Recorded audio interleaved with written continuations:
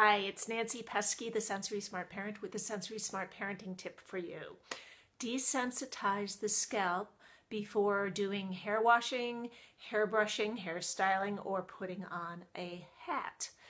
This will help your child with sensory processing disorder handle this sensory input to the head.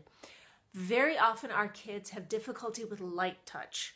So what desensitization is preparing the skin for light touch by kind of waking it up. And usually what you're using is a deep touch. So if I were brushing my hair or if I were washing it, I might be touching it lightly, right?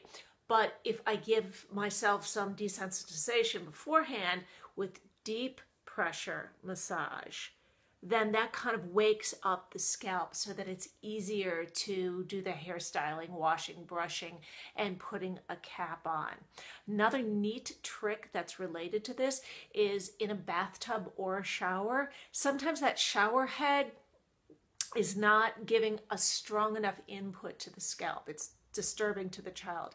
You might want to take a pitcher or a small bucket full of water and use that to rinse, because by dumping it over the head, you're giving it more pressure against the scalp, which is more tolerable than all of those sensations of sprays of water hitting their head.